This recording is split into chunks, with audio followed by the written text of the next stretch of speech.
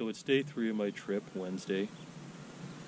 I contemplated staying till tomorrow or possibly Friday, but I've been watching the water level here in the lake over the last few days, and it's dropped about 2 to 3 inches over the course of 3 days, so I'm expecting the creek inflows into here are going to be quite shallow on my way out.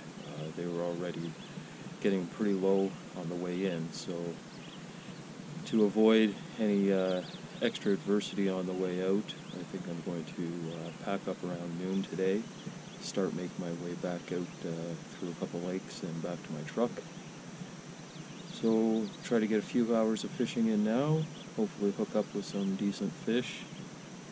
As you've seen, it's been quite a successful trip here over the last couple days, so I'm going to throw a couple different baits today, a couple different color patterns, see if I can cue in on anything else that these fish might be wanting. So, enough talking, let's get to fishing.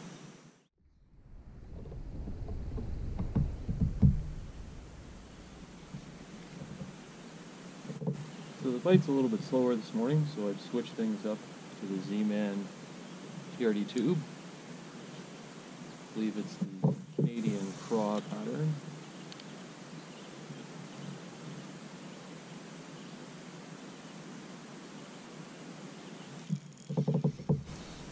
I think I just caught the smallest fish of the trip.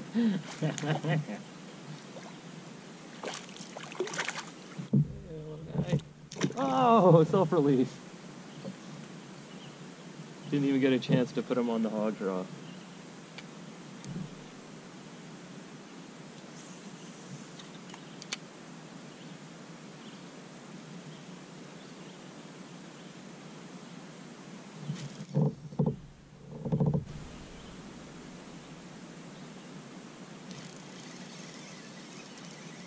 Okay, there must be a school of little ones here.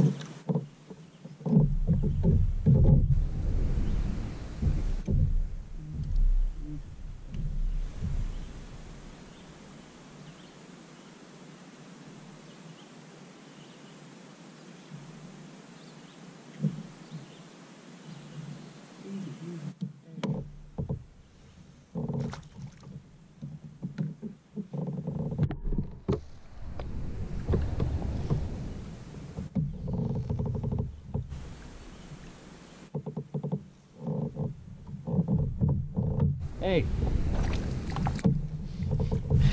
Can't even get myself back into position without these guys coming up and smacking it. Hey! Alright!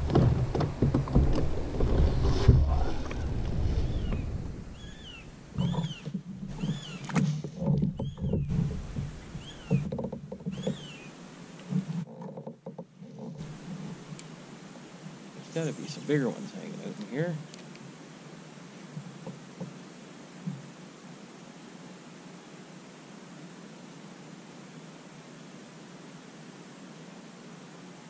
There's fish. Another tiny one.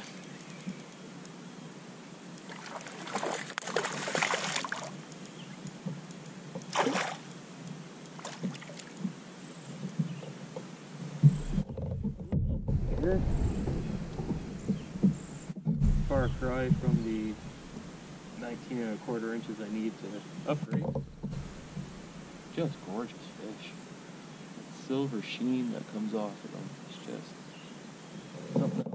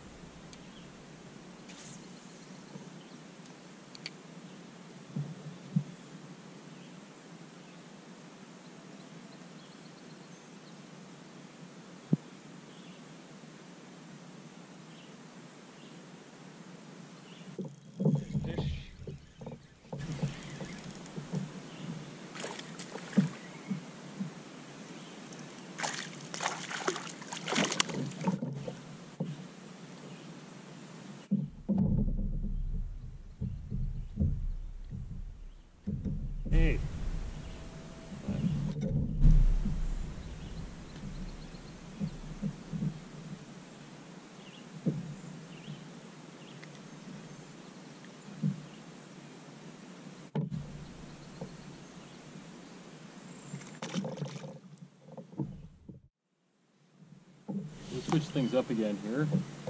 Got the green and white Senko wacky rigged.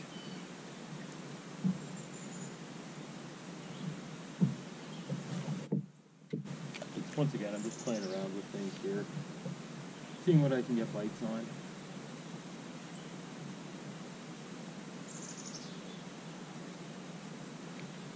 Oh, my Senko. Yep.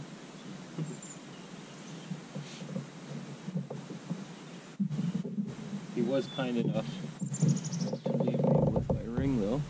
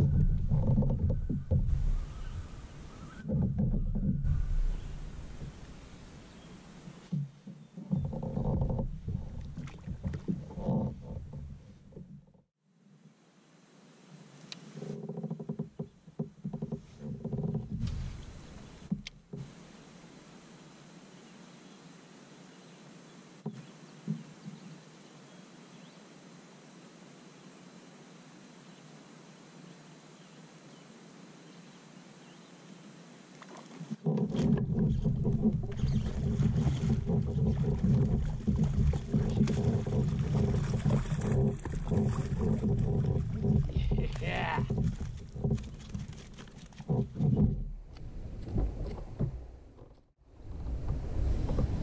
Beautiful.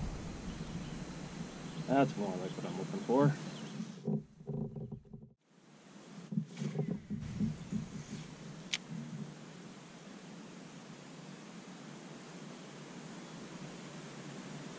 So I've been playing around with a few different camera angles on this trip. If you wouldn't mind, just leave a comment down below. Let me know what camera angles you enjoy the most. I know some people like seeing where I'm casting, other people like to watch the angler as they're fishing, so let me know what your preference is.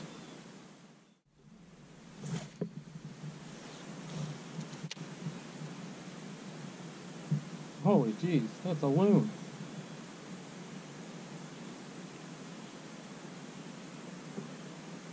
Well, I don't expect to see any fish now.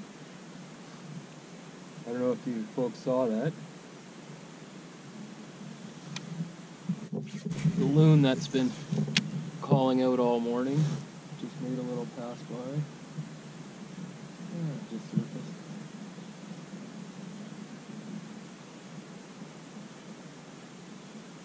They're pretty neat to watch swim. It's like they're flying underwater.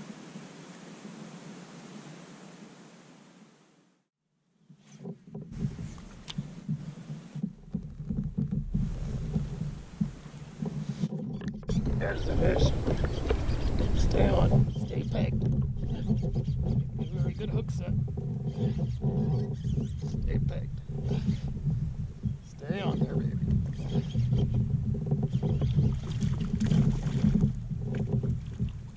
Oh, flip.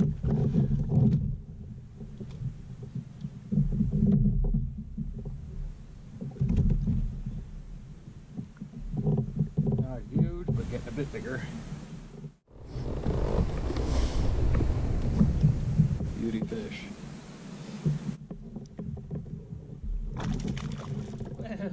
Yeah.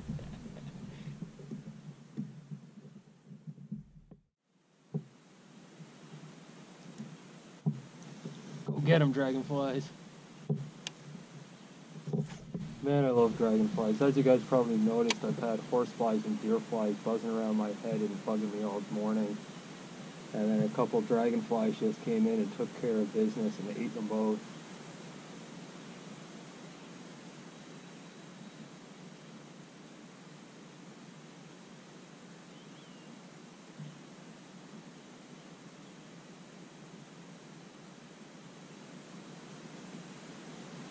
Because I can work that into another little tip. If you're on a lake or a river and you're looking for a campsite, you have multiple options available. If you want to stay away from the bugs, keep an eye out for dragonflies. If there's a bunch of dragonflies buzzing around the water where you want to camp, that's guaranteed to keep the bug count down, keep the pesky mosquitoes, black flies, horseflies, etc. at bay.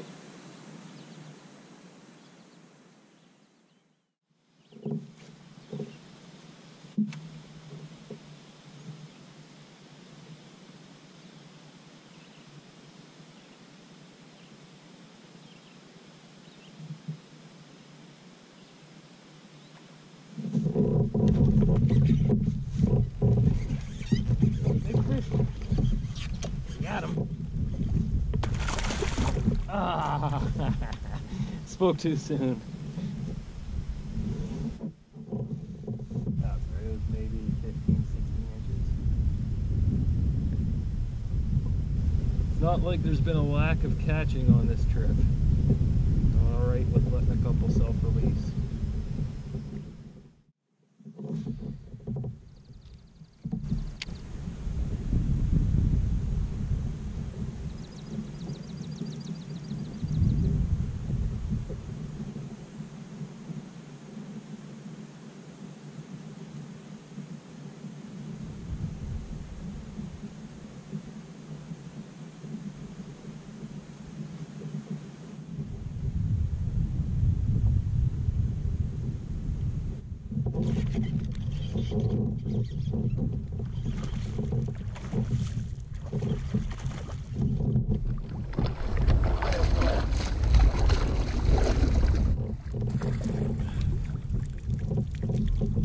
Another nice fish.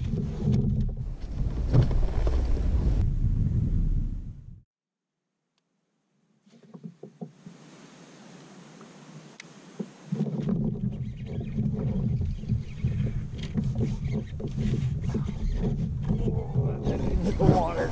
That fish is already on it, and it feels like it's a swab. Stay pegged.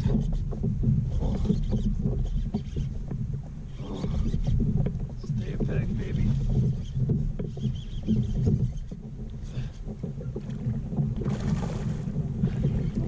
Not huge. Just had a ton of weeds on it. Oh. Well, that was an exciting fish. Easy.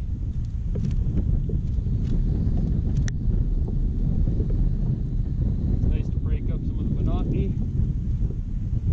Gorgeous. Let's get some of that salad out of your face.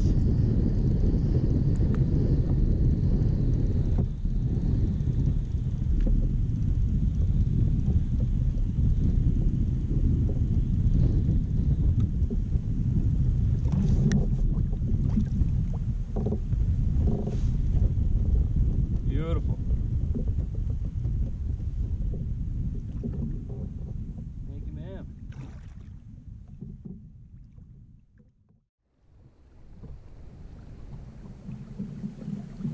Okay, so I'm going to start making my way back to camp slowly. It's getting pretty close to noon. I still have to take down camp. And like I said, make my way out.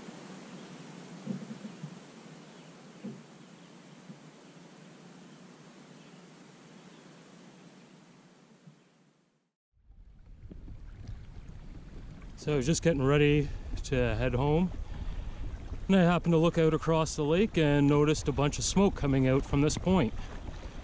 Now there's no campsite down here, but when I was going along the shoreline fishing earlier, I did notice that there was a makeshift fire pit, and I would not be surprised if this is popping up from somebody that had a fire here days, if not weeks ago, didn't extinguish it properly. It got down into the duff layer, and now it's flaring up now that the wind's going. I've got a 35-liter dry bag with me. Hopefully I can ferry some water in and put this thing out. I'm gonna do a quick assessment, and if need be, notify emergency services. Getting a bit closer now. You can see this, a bit of fire up on shore.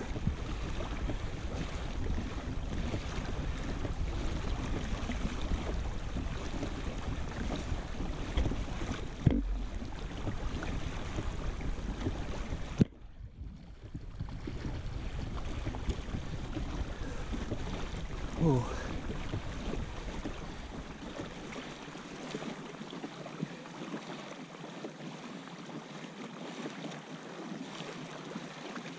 All right, I'm gonna beach my boat on this side as far away from the flames as possible. I see flames on that side.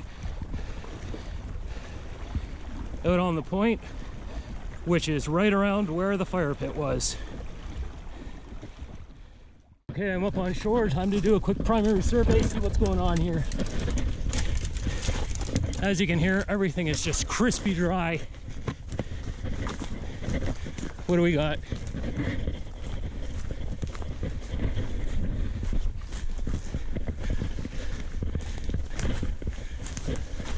We got shoreline, and look at that. That's where the old fire pit was. I could see it while I was fishing for bass right out here.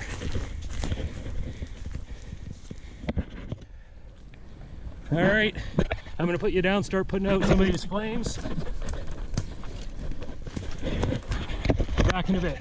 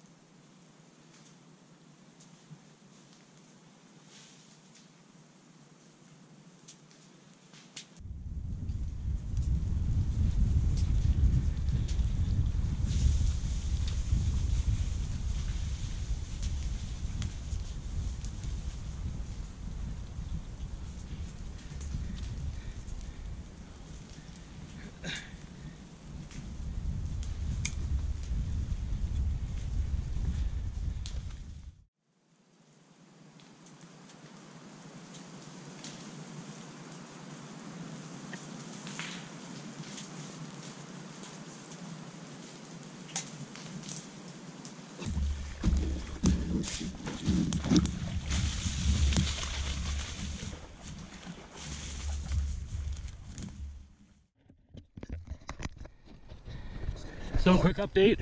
I don't know if you heard that there, but I got in contact with 911. They're gonna send in a crew, and I'm gonna keep working away here. This takes me back to my wildfire fighting days in BC. Oh, kind of under-equipped with just this dry bag, but we gotta get her done. It's all part of being in the backcountry.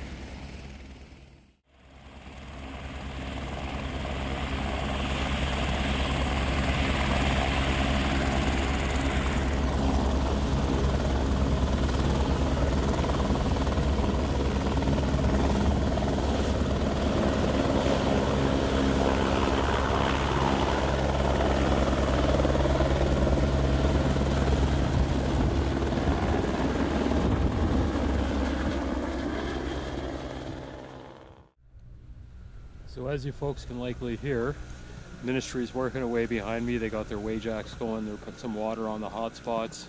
Probably going to fire up their saws pretty soon. Here it's going to get loud. They're going to drop a few of the snags and a few of the trees that are still burning away. All I can say is that was a slog and a half.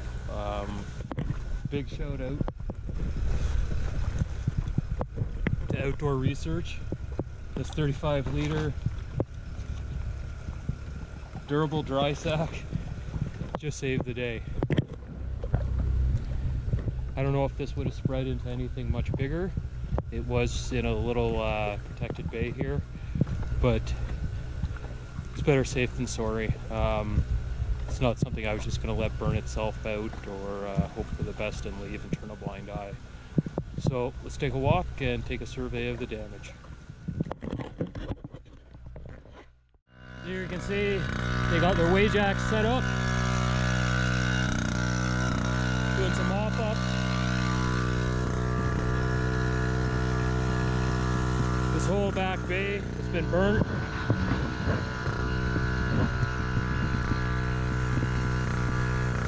The cedar that's still smoking away here from this group of 3 was candling earlier. It blew the top out of it and was burning away down here. Threw water on it, pulled the fuel out into the water.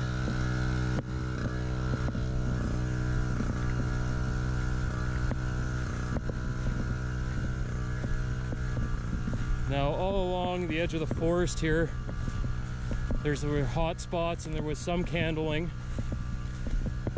Some of the old dead cedars. As you can see, there's still a little bit of smoke. Those are all little spots that'll have to be dealt with before the crew heads out.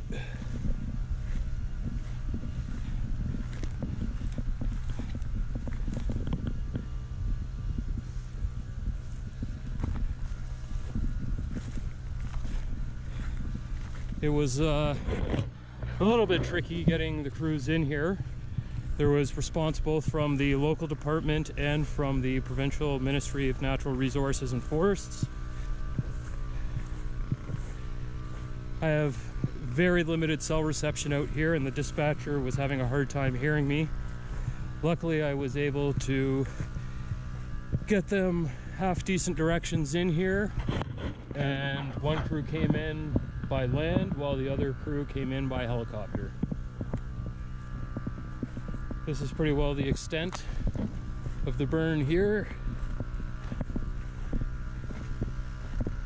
A few more areas where you can see where all the undergrowth went up quick. All of these areas I doused with water, carrying it with the dry sack back and forth from the lake. I'm not sure exactly how much time has elapsed. It feels like 10 minutes, but I'm sure it's been hours. And I still got to make my way out of camp tonight.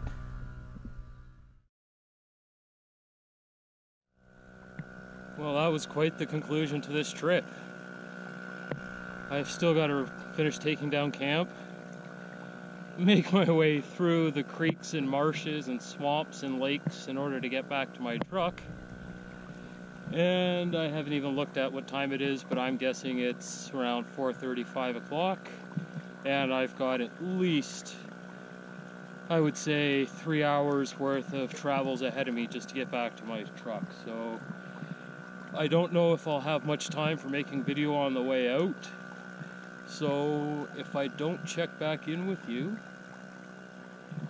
thanks for following along. I hope you enjoyed the video series and a little bit of extra bonus action at the end. It's not what I was anticipating, but these things happen, and when they do, there's only one thing to do, and that's take action. So until next time, live your pursuit.